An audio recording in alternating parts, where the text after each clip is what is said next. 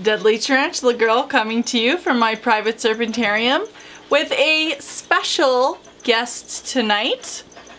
This is a beautiful Chinese praying mantis that I actually found while I was working out tonight. She was just hanging around on my companion's shoulder, who is a bug lover as well. And I thought she was totally adorable. She appears to be gravid, and I thought, you know, I don't know that I've ever done a praying mantis video. Now, for those of you who do not know, I do live in North America in the American Southwest. However, the wild populations of praying mantis that are here in the US are primarily indigenous to China and were introduced about 80 years ago, and now we have a lot of wild populations of these Chinese praying mantis whose scientific name, sadly, I can't think of off the top of my head. This is a very interesting animal. You can see they have very large, unusual looking, almost humanoid faces or heads, which make them endearing to most people.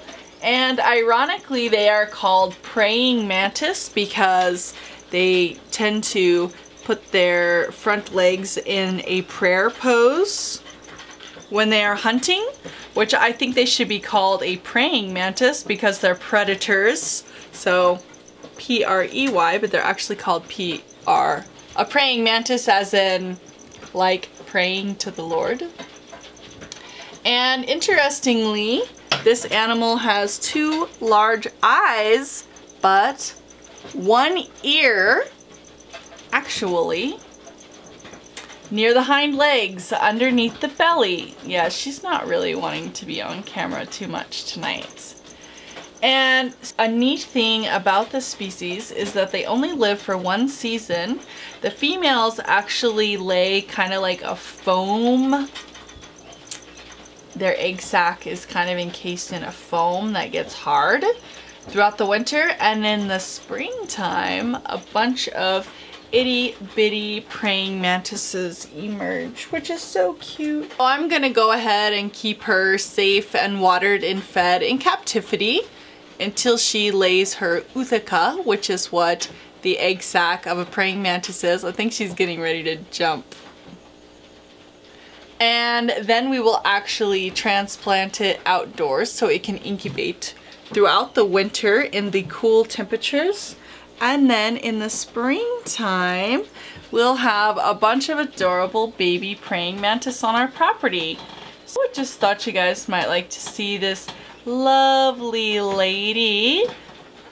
Hope you enjoyed her. Oh, and dun, dun, dun, dun, you might notice my little announcement board here. I wanted to give a very special shout out to a very handsome young man from Singapore by the name of Enzo.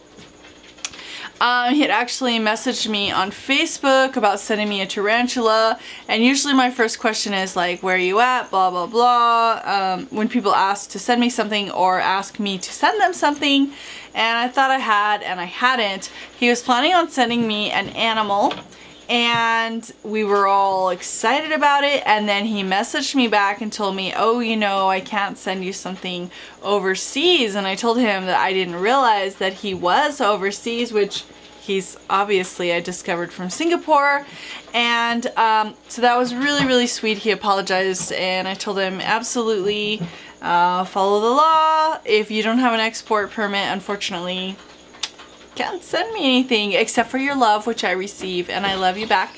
And so I wanted to give a very special shout out to Enzo. Thank you so much. You're awesome, and I hope you get to see this video. Let me know what your favorite species of praying mantis is and how many babies you think will come out of her ootheca. Hope you guys like this one, and I'll see you very soon. Bye!